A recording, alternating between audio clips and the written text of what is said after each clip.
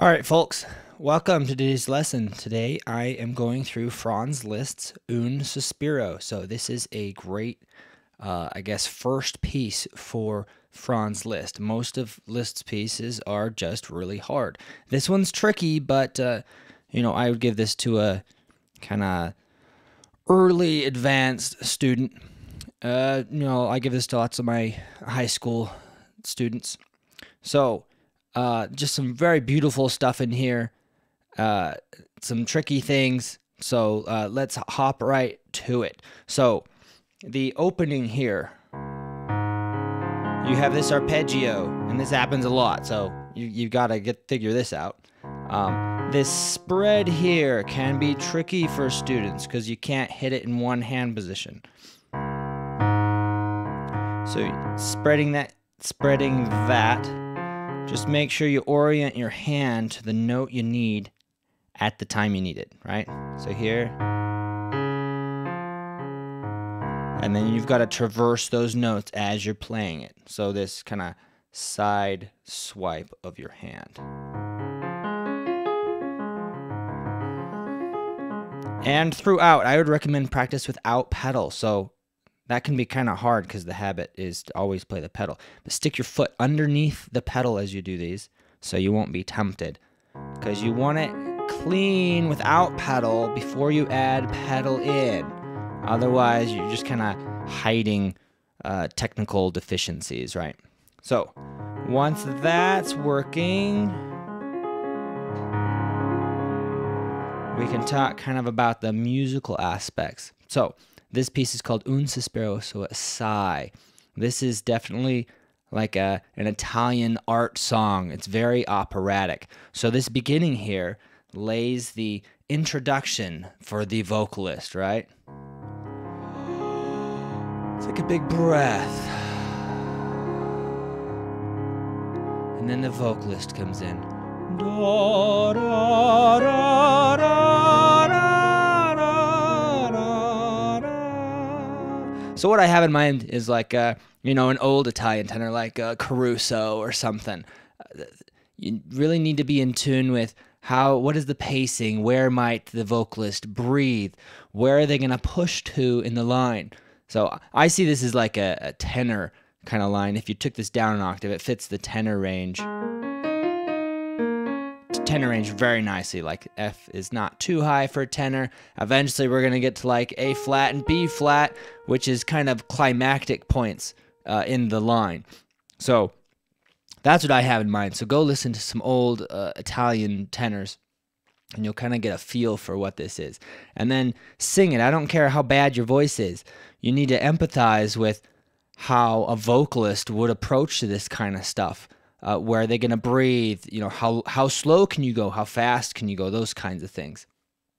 All right, so.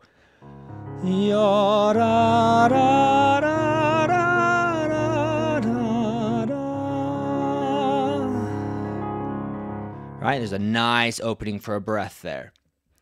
So you kind of have to give this illusion on the piano. You can't play a note, right, and make it grow. Right? As soon as you hit a note, it just starts to decay. So you have to give the illusion that it's growing by growing the line.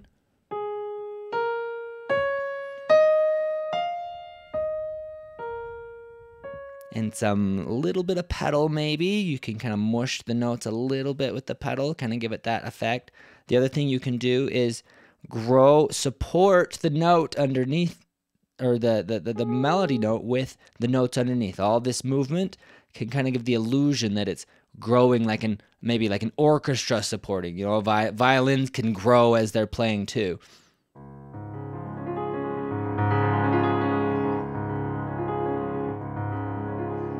All right, and you can do less pedal or more pedal. Right, more pedal might add more volume, so you can experiment with that. So we need to give the illusion that the piano is not a percussive instrument, right? That maybe it's a singing instrument.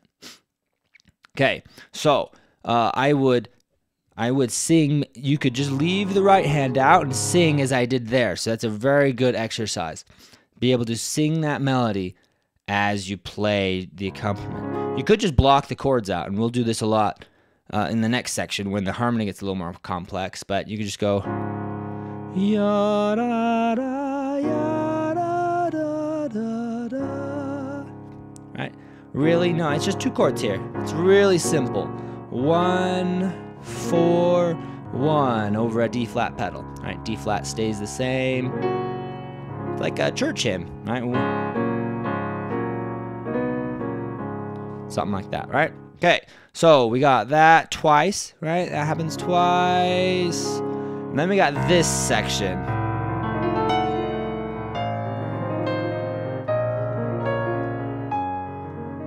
Yeah, so right off the bat,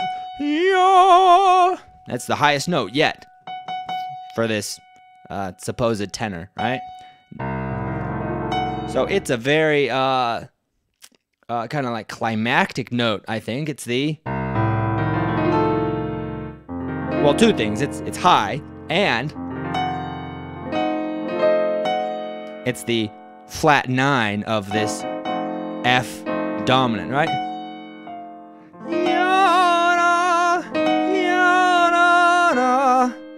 Right? Yeah, we have accented dissonances on the beat, right? So, well, here's the offbeat. Here's, right? 4/3 of the chord, right? Same thing there, accent and dissonance. So dissonance, it's not a member of the chord. Right, goes to the 3rd of the chord. That's a member of the chord. This is not. And then this. Same thing here. Got your 2 chord. And then, oh, now not an accent dissonance. So it's kind of like a release. And it's down here in a more comfortable range.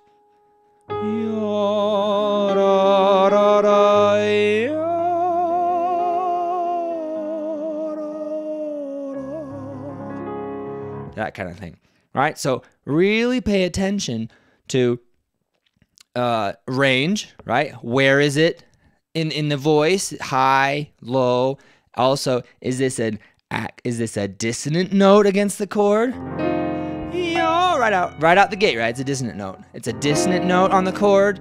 So it kind of comes in and out. You have tension, release, even within the same chord. If you step back a little bit, the chord itself is kind of surprising, right? We went D flat, F dominant, right? To get to here. 6, right? 6 chord, 2 chord, 1 in second inversion, right? 1, 6, 4, 5, 1. Yeah, so again, like before, I would practice it blocked out.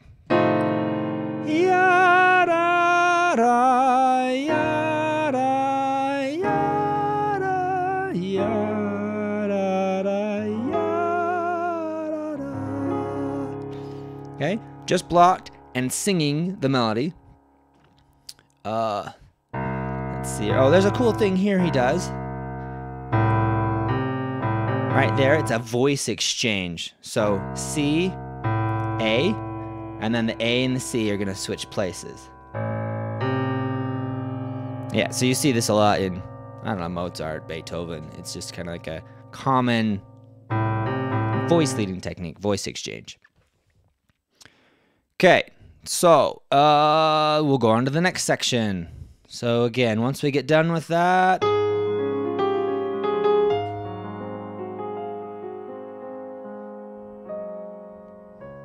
and some editions I actually see a fermata on that second F.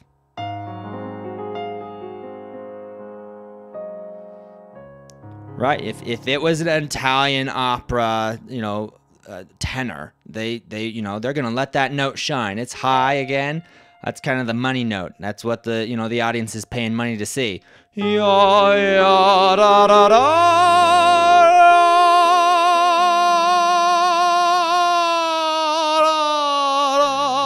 Right, that's pretty standard of that style.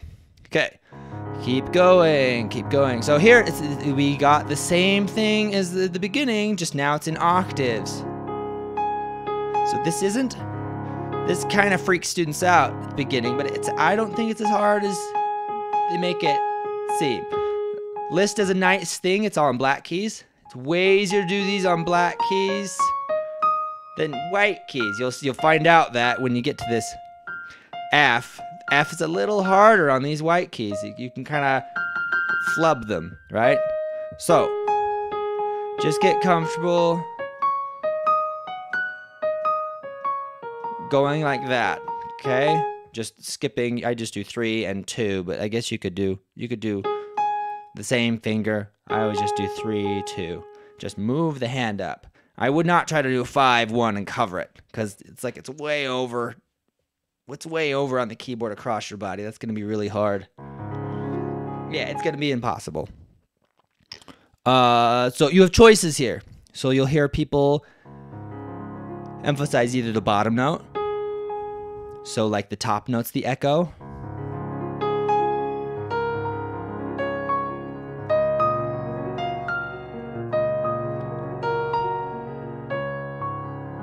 Yeah, the bottom notes emphasized, or you can do the top notes. It's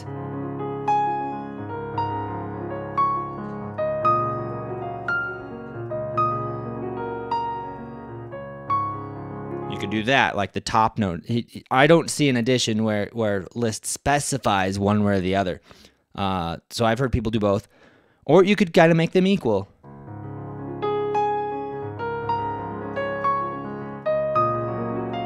I don't like that maybe quite as much. I kind of like the echo effect. I kind of prefer the bottom note, but you could mix it up. Maybe one time play it bottom note, top note. I don't know. You can choose or listen to what you like.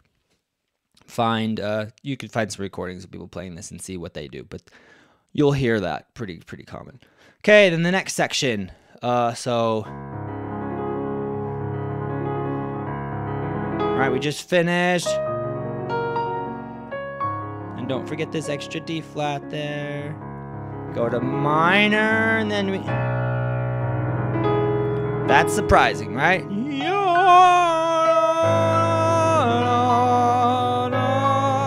So this is very similar.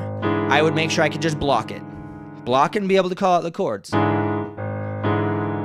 I know some people think, oh, I don't need to know theory, but it doesn't hurt, right? It doesn't hurt to know the theory here.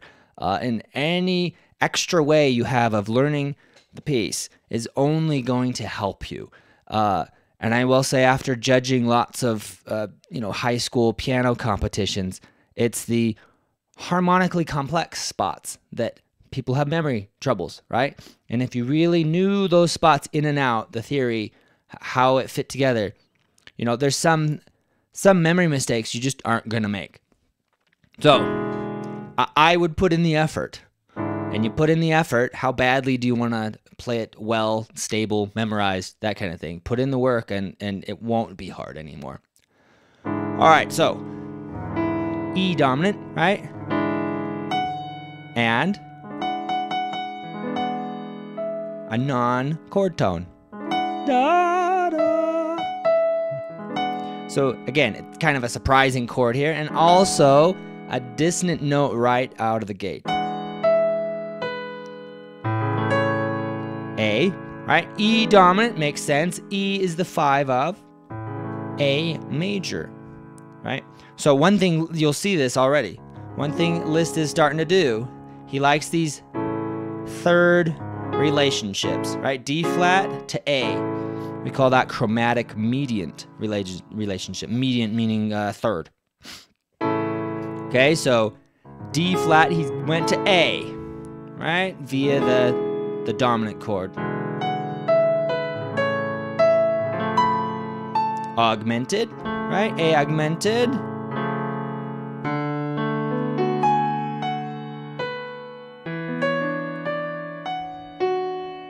Back to E dominant. Yeah, so I would make sure you can reduce this. Again, like before, play just the blocks. Ya da da da da, ya da ya da da, ya da da da, ya da ya da.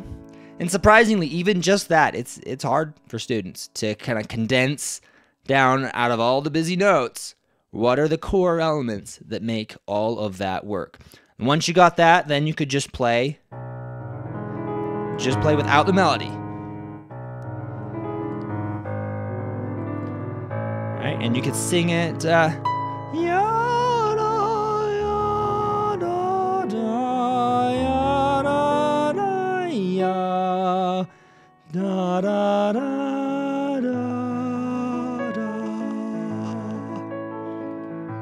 okay?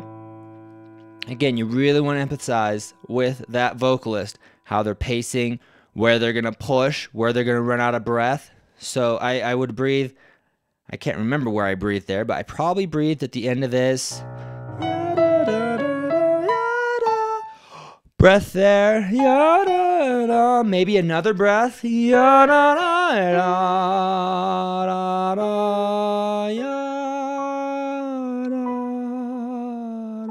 Right, and there's a fermata on the F. Think, okay, hold it about as long as you possibly can for the vocalist, right? I need to have a little air left over because you don't want to go, da da da da. It's gonna be all the way da da da da. Right, think about line, how much breath you're gonna need to get out of that. And be tasteful. So it's giving the illusion that a vocalist is singing, although it's, the piano can't grow, it can't respond the same way as the voice, but you've got to give that illusion that you actually are. And this is kind of masterfully done. Liszt is the master of like transcribing from other instruments. He did all the orchestra transcriptions, like the Beethoven symphonies. So he's kind of the master of taking things that were meant for other instruments and playing them on the piano and making them sound really good. All right, so once we're out of that,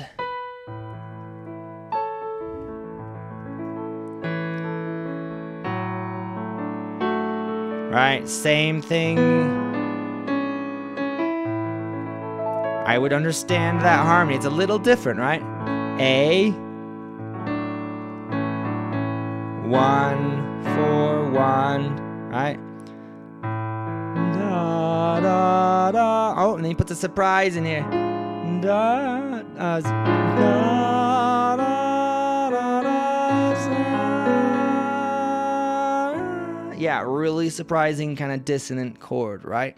It's just kind of more of the same. All right, let's go to the next section. I will go up to all this crazy business here. I'll go up to that. Okay, so da, da, da, da, da. A major, right? We're actually fully in A major now. And then we're gonna go up here. Sorry, folks. Same thing.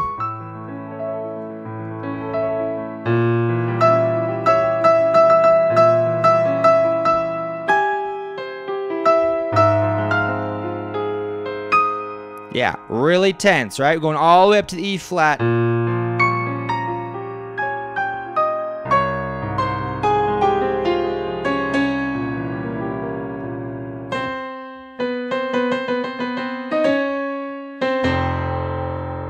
Yeah, so know your harmony. Do the exact same thing. The trick here is this rhythm.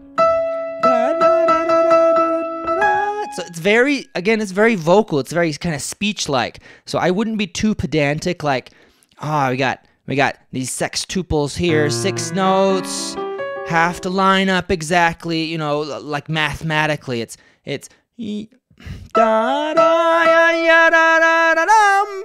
Right? How is it? There's probably some like Italian words that could go with it, but it's very, very kind of spoken.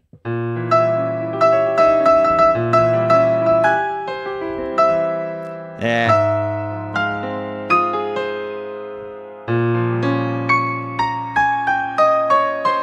Yeah, and you get the idea. So, very high and also nice, low, dissonant. So again, block it out. Same kind of stuff. The same stuff. Make sure you can block it out. This is actually a chord tone, right? But it's a dissonant chord. Yeah, that's really striking. A flat,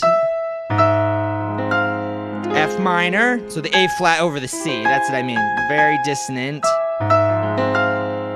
Okay, so F minor with an A flat on the bottom.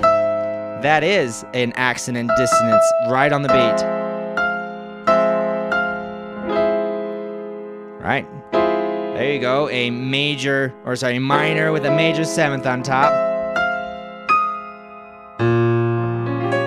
Right, two. Right, two half diminished. Because we're heading for F major. Again, chromatic median. Right, we were D flat. We went to E flat, or sorry, A, right? D flat, A, and we're gonna end up in F. F major. So he's kind of taking this wander walkabout through third relationship. So D flat, A, we're gonna end up in F, right? Right? To F. Okay.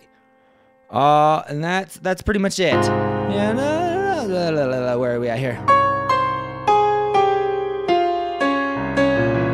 C dominant on the flat 9.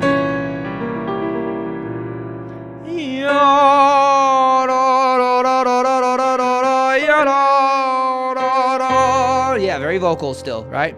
Kind of like very cadenza-like, very open, right? Lots of space for the orchestra to wait and then come in on cue, right? The orchestra comes back in. Okay. Yeah, so that's probably good for today. I would, if you like this, if you want me to finish the piece, comment below in the video, and I'll pick up from here. But there's kind of like lots of technical tricks here with this, and the melody in the left hand. So, but we'll just go there. That's about 4 pages into the piece, maybe about a third of the piece. Yeah, if you liked it, give it a thumbs up, subscribe to my channel, and comment below if you want me to finish this. Anyway, happy practicing.